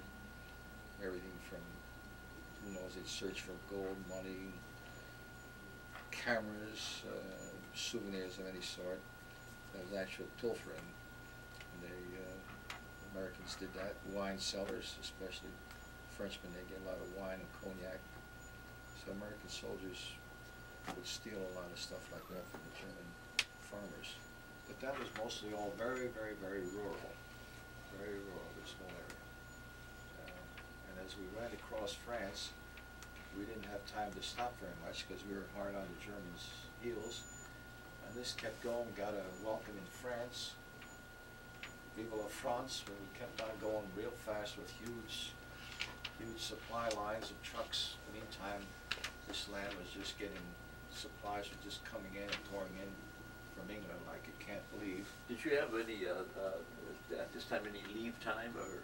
No, oh, never. No, not at all, no. It's all dirty and dusty, and the only shower we took was when it rained. And that was, we had one hell of a big storm, is somewhere about the middle of July. It rained for 48 hours. There was one, we weren't too, it was right in here. There was a follow-up rainstorm, Bob, of what we had on June the 5th, which made us postpone the invasion for a day. But we really got soaked, mud, and then it went away, and big thunderstorm, I remember that, huge storm. And then it didn't rain anymore after we broke out of St. Lo, until we got into the Siegfried line there, Luxembourg, Belgium, this there, and then it rained every single day the whole month of October without stopping. Not a single day of sunshine. Now, right now you're pretty close to Belgium, right? Yes, well, that would be Belgium comes somewhere in September. This we ran across here. August the 5th, I think, was Liberation Day for Paris, and we had gone through there 3 days before Paris was even officially declared safe and liberated. So we didn't get to spend any free time in France or Paris like the rear echelon soldiers did. And meantime, we had to keep in touch with our supply columns because they were delivering us crucial supplies. Gasoline, of course, would be one. Artillery shells would be another. Rations and food and drinking water in cans would be the third. And then other kinds of supplies such as extra blankets, extra shoes, extra this and extra that. That had priority, that was priority number 4. Priority number 1 was ammunition, gasoline, medical supplies, food, water, of course, because you see there's a shortage of water across there, Bob. Wasn't much water in France, and a lot of that water had to be brought over, and I think it came over in great big tanks. The same with gasoline. The Americans had put after the beach was secured, they had strung a gas line from England right across there, right under the channel. Have you heard of that word, Pluto? Pluto, it was called Pluto, a pipeline under the ocean. Under the ocean, right. That was how you got all your gas. Right. And I don't know how we got all of our water, Bob. I never did, but they would bring it over in big tank trucks. But it seems we need a lot more than what they could bring over from England, because we consumed a lot of it. Water was very, very scarce. We had to put iodine pills in it to be sure it wasn't contaminated. And the French drank wine more so than water, and they collected their rainwater in barrels at the corner of their roof. That's what they would use to feed their cows and horses with, and their sheep and goats, because they had a lot of goats there for milk. And so water was a scarce item along there. That's, I think, one reason why it was so thinly populated in there, because there's not enough fresh water to, It's interesting. you know. And also they had a well, but the damn well would be for all the people in town, and they do everything from wash their clothes to drink it. In other words, we take water for granted here, don't we? Yeah, and those damn wells, they stunk. 16 feet down, they smell like a cesspool, and yet a French peasant woman would be pulling a pail of water out and using it to make French soup out of it. I couldn't get over that. We wouldn't go near. We'd wash our clothes, and we'd pull a barrel of water out of there and scrub our clothes, throw the water out. Some of the people would say, "Oh no, save it, throw it back in," with soap and our dirty towels and everything else. Can you imagine that? I can't figure that out. And the French farmers, they stunk like hell because they never took a bath. You can smell one a mile away. We used to say, when you challenge him, if he doesn't answer but he smells, leave him alone. He's a Frenchman. Fat peasants, you know. And the kids, you can just, so they got a nickname, the Frogs. We used to call them the Frogs because they were used to living in the marshes and dirty water, which is associated with swamps. Didn't know that. Can you imagine the Frogs? Okay, now when let's get to the Battle of Bulge now. Oh, that didn't come until December the 15th. Yeah, there was a big,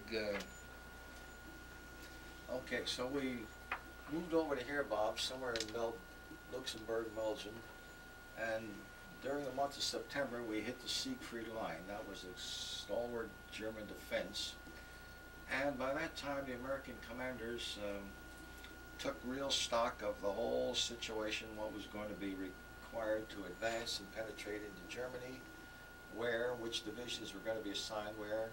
Siegfried Line, in the meantime, was almost as defensive as the wall here, which meant a lot of American casualties. And in the meantime, troops were pouring in here from England and/or from the United States to Cherbourg. Okay. And our divisions were building up, and we stayed there till in September in little Belgian villages. And again, the Belgian people were ousted from their own homes. They had to move down the other side of town and double up 2 or 3 families into one house. They had to give up on their little farms and discard their crops and everything else. The American soldiers were staying there. And then it began to rain in about the 1st of October. And Bob, we cursed every single day that we were alive. We called it Noah's Ark because it rained cats and dogs for 40 days and 40 nights. Okay, after the rain was over, we had Thanksgiving coming on. We had November.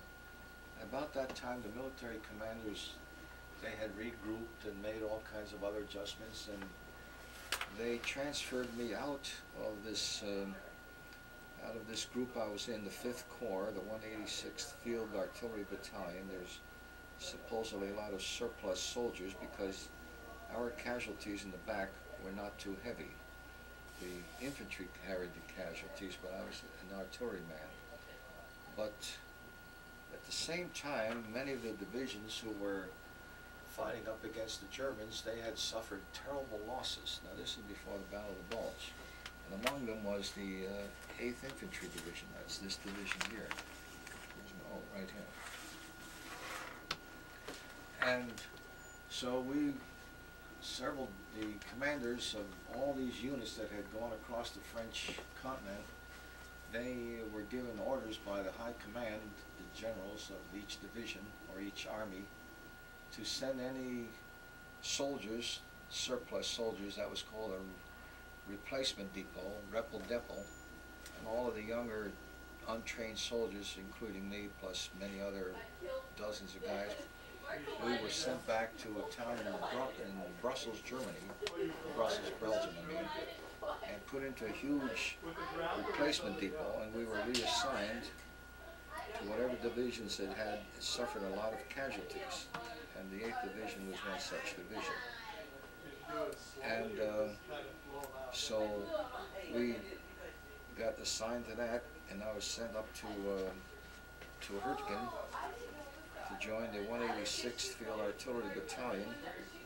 Well, no, the 8th Infantry Division. I had been sent out of the 186th, and that's the outfit I joined. They really caught hell in they battled for the Hurtgen Forest. Now, I don't know how they ever judged the ferocity of a battle bomb, but according to the Yank magazine and Stripes magazine, Stars and Stripes, and also the Saturday Evening Post, they called the Hurtgen Forest the worst battle of them all. And our division had suffered something like 80 or 70% casualties there. So they were very, very low on manpower. So I was sent up to replace one of the many dead soldiers that had died in that unit. And as soon as we went up, the general that 8th Infantry Division, by the way, General Weaver, he was court-martialed and relieved because he'd done such a lousy job in fighting that battle with so many casualties. General Weaver, West Point graduate, by the way, and he was replaced with a younger general who was this fellow here, I think. Yeah, replaced with this fellow. General Moore.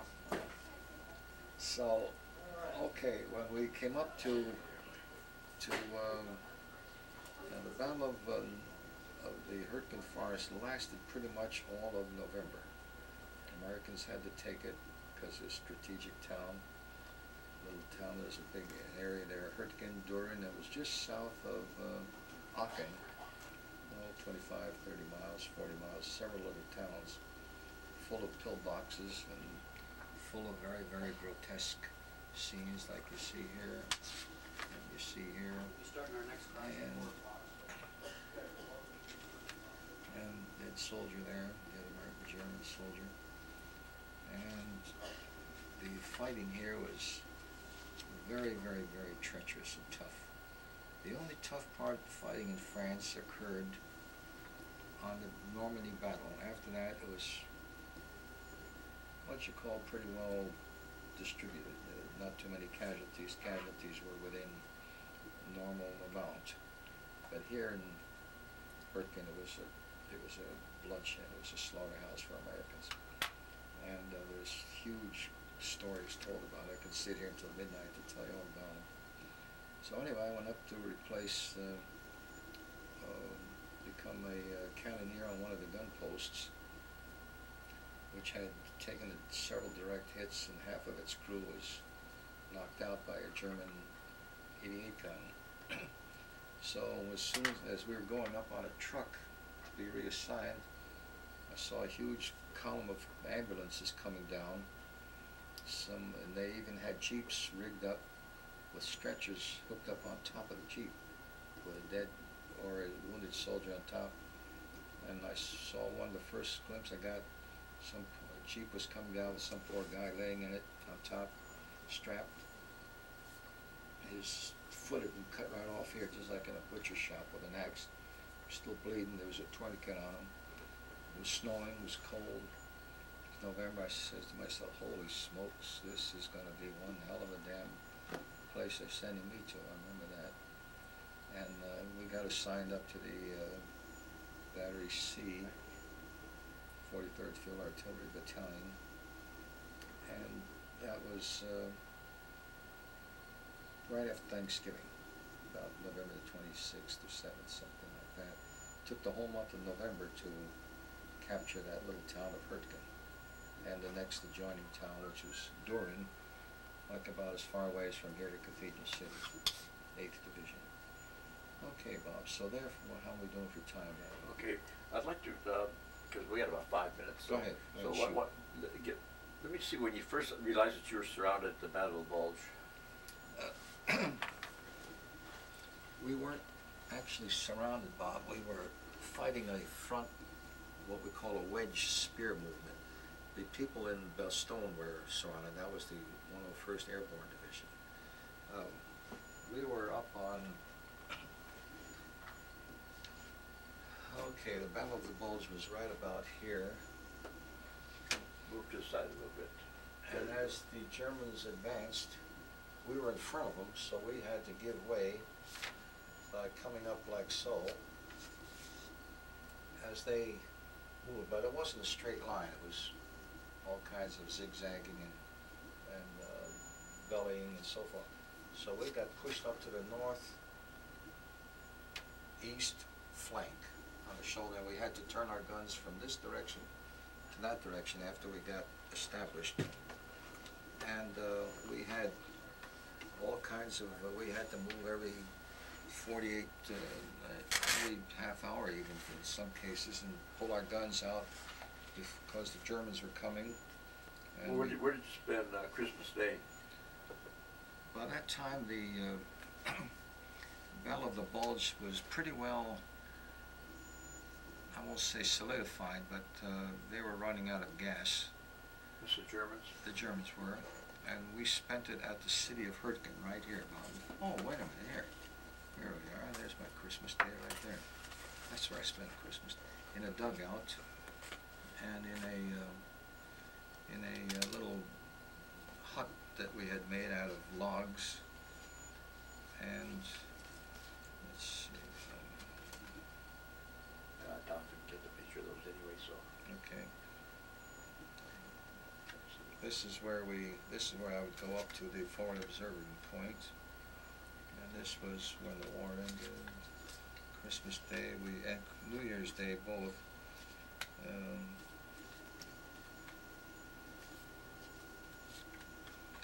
Okay, we spent it at Hurtgen, the city of Hurtgen, surrounding the Hurtgen forest. Here I am again on Christmas Day. Christmas Day. Here's where we lived, right in that little dugout we had to make out of logs covered with moss. And so here again is Christmas, the winter. It's called the White Christmas, Hugo. I'll say it was white. There you are. There's our cannon. What, 155?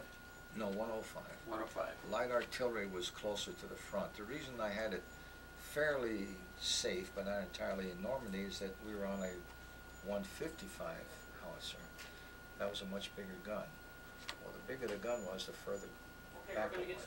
Because ready to go. Okay.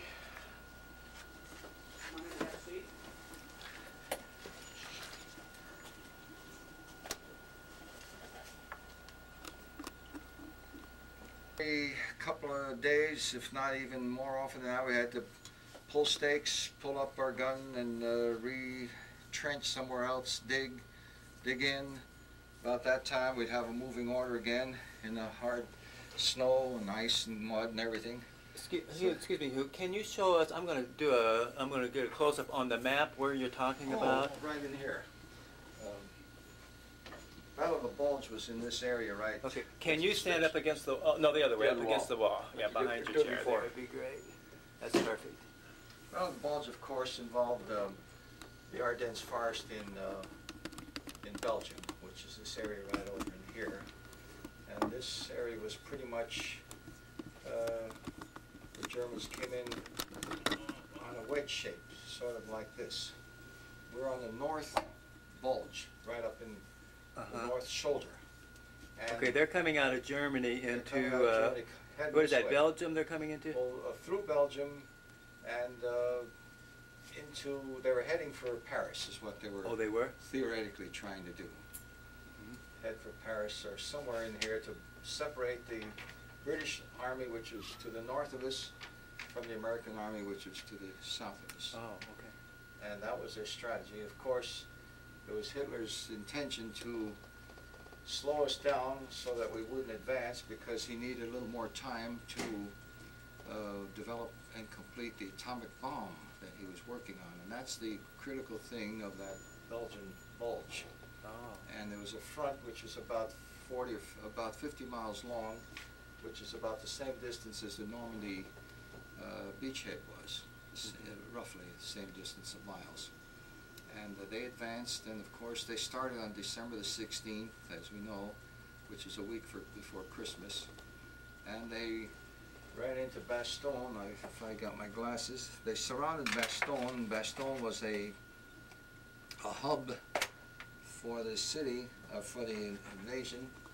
It was vital that they captured Bastogne, because that's where they can use Bastogne as a center point, supply depot, a replacement depot, a hospital, and a regrouping area. But the American paratroopers that were stationed there, together with certain other, I think the 26th Division, they held it out, and we know what the story was there. But we were on the fringes of it. Okay, let me see where the battle would have been. Aachen, okay, we were stationed right here, just below Aachen, which is right here, about 50 miles south of Aachen, and that, where the pen is the north shoulder of the bulge. In other words, it was like that. On the top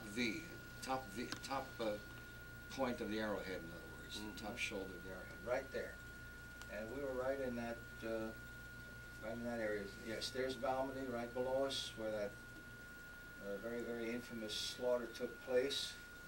100 soldiers, American soldiers, were captured there, and this story goes that they tried to escape, so the Germans mowed them down, every last one of them, with one exception, one survivor, and he's the one that escaped and told the rest of the Allies what the German massacre had done at Malmedy. Did you know about it at that time? Did the word come out? No, not yet, Bob. What we You can sit down, I think, Hugo. That's great. Thank you. What we did know was to watch out for German paratroopers who were dressed in American uniforms, and that a lot of them spoke very good English, and they were infiltrating all around, trying to find out American positions, American supplies, American strategy, and of course to do what damage they could to unsuspecting American soldiers, because of tremendous confusion that I occurred. understand that even some of them had put the MP, put the MP They all bands did. on They all did. and redirected traffic. A lot of them did that also. They redirected a lot of American reinforcements and sent them into a dead end so that they couldn't assist the comrades that they were supposed to, that the Americans were supposed to assist. But we had a couple of them come that we had to be very, very careful of, because there was a lot of new soldiers that were being, it was like a big soup pot that was just constantly being stirred. Our lines were not very stable, Bob, and tremendous amount of confusion. Casualties, new reinforcements, reassignments. We didn't know who the hell was who, so we didn't know who the hell to trust. So we had to watch out for these imposters, as they were, or fakes, as they were called. One of the units nearby, they were able to tell the Germans only if they ripped off his shirt and looked at his underwear. If it was German underwear, then he was a German. But I understand that they also challenged with, like, who's Babe Ruth and things like that. Well, that was perhaps on an extreme case, Bob, if they were very doubtful. And usually, but if you got that close to a soldier, to a German soldier, and you had to challenge him, usually he would reveal that he was that he was a German soldier before that. But that was a little bit of, that wasn't too frequently done, but if you did challenge a soldier that much, why, usually it was a very, what's the word I'm trying to say, pretty well established by that time that he was an enemy soldier. Because they shot him, I understand. When you found him, you didn't. I don't think they did, Bob. They didn't find too many. They probably would at the time, but we didn't find any direct head-on like that to where we'd shoot him. The Americans are pretty good, and so are the Germans at taking prisoners of each side. They weren't too, except for that one massacre at Malmedy. That was that's a real huge debatable situation in American military history, because the Americans say that the Germans deliberately mowed them down because they didn't want to bother with them and take time to treat them as prisoners because they didn't have, the Germans didn't have enough manpower. That the Germans told us that a lot of Americans tried to escape, and in the process of escaping they were inviting themselves to be shot, just like if you're on the way from a prison guard, he's going to shoot you. Yeah, but I think the investigation, you know, after. Then after that, Bob, there was a lot of very, very thorough investigation going on, which I'm not completely versed on. Yeah, well, the one that was responsible, he was charged, but then they let him out, and I think in 1950 something. Last I heard. Okay, yes, and his own German soldiers are the ones that that identified him, because the old regular German soldiers did not want to shoot American prisoners, but American intelligence officers got this particular German group after they were captured, and they asked the soldiers which officer ordered the slaughter of the Malmedy, and the German soldiers said it was him. So they identified him also. Yeah, they identified him. I think what finally happened is this one, I forget what he was, colonel or whatever he was. Yeah, Colonel Von something or other. And they finally killed him, but they somebody got to him, you know, okay. assassinated him. Oh, that's right. In his house, they sneaked into his house several years later, and shot him in his own home. Right. I guess for out of revenge. Yeah, I think that's the way it wound up. I wasn't sure. Okay, now the battle's over with and we have won. And where were you when they surrendered? When the Germans surrendered? VE Day. Where were you VE Day? Right off the Elbe River, Bob. That would be right over in here. Maybe. What happened to that pen? Well, here we are.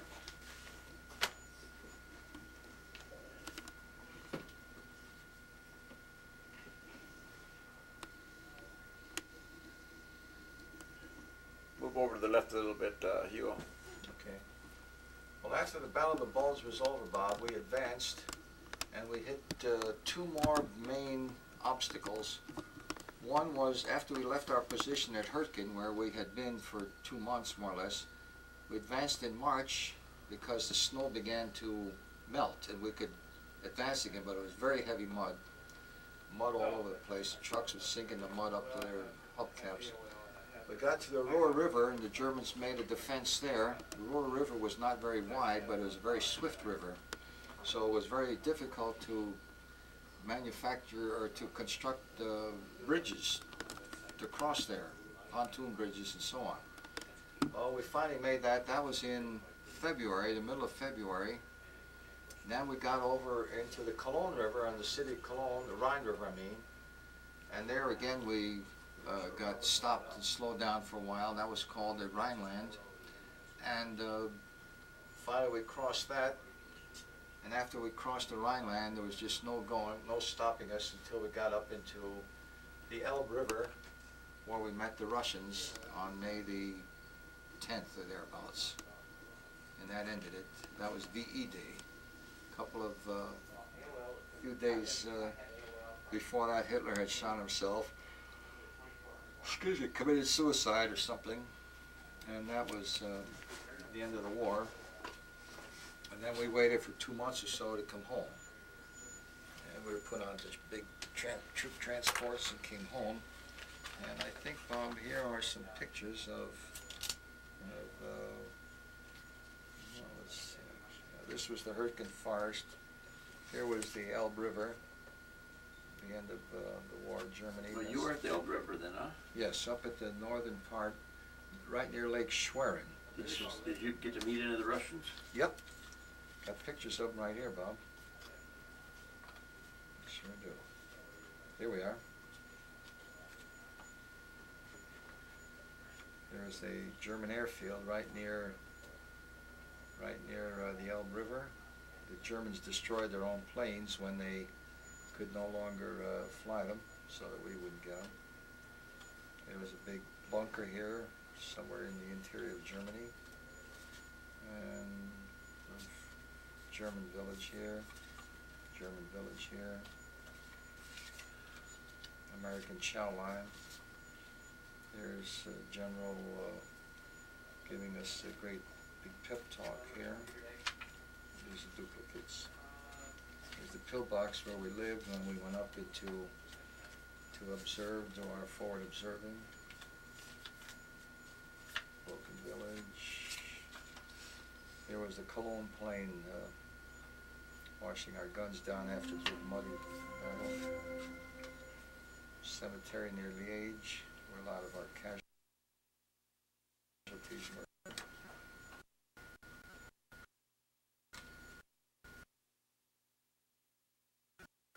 Here's a... Now, is this a cemetery or? Yeah, that's a temporary cemetery. Temporary.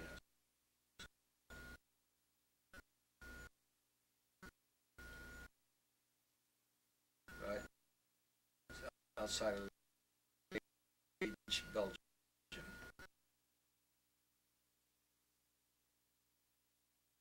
He's buried there.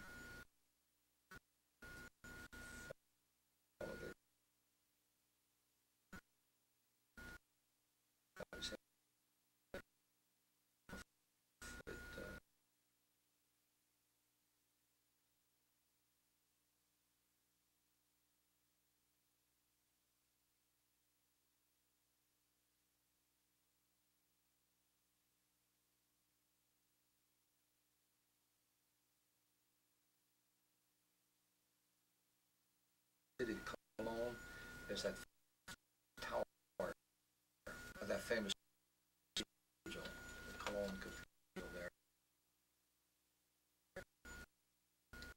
It's got a name. The whole building was blown down except for the tower. Here it is again.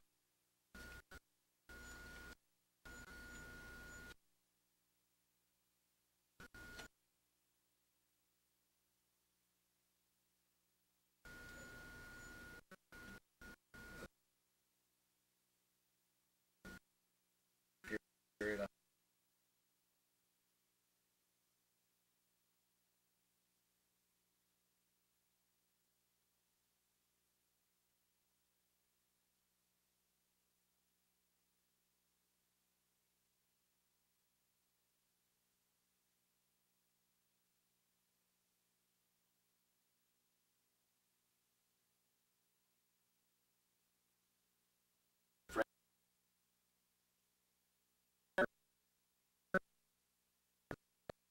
From Long.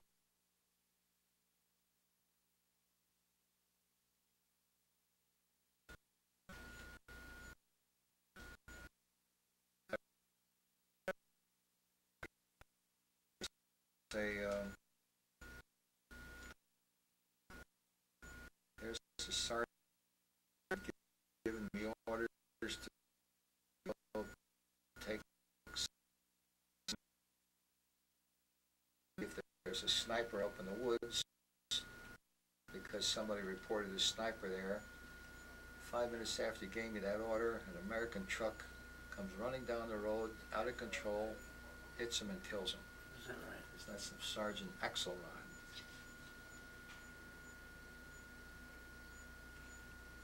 Here's 4 50 caliber machine guns, anti-aircraft.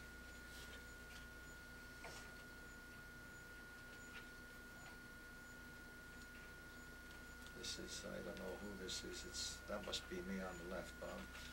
Truck driver. There's a cemetery. Here's our gun, Bob, 105 howitzer with a net over it. You asked about the Elbe River.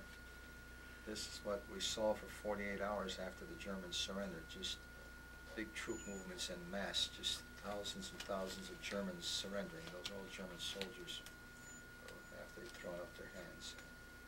And the war was over. In a battered village in somewhere around Cologne. This is, these are all duplicates, Bob. Here I am again. Okay, oh, here's the airfield, which these are German airplanes parked in there, but they couldn't get off the ground. I took all these pictures, Bob. Here's a big industrial center, the Krupp Works, out in Cologne there. Big factories there where they manufactured all kinds of war armaments. There's American tanks. Here we are in action, Bob.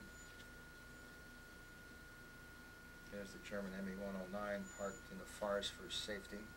They couldn't be seen and strafed. And you saw this, you saw this.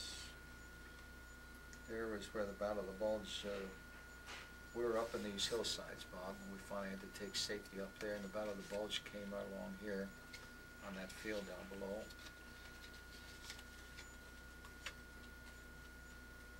This is another part of it. They came right down that valley, Bob. There's a pontoon bridge. Here's a group of guys I was with in Normandy.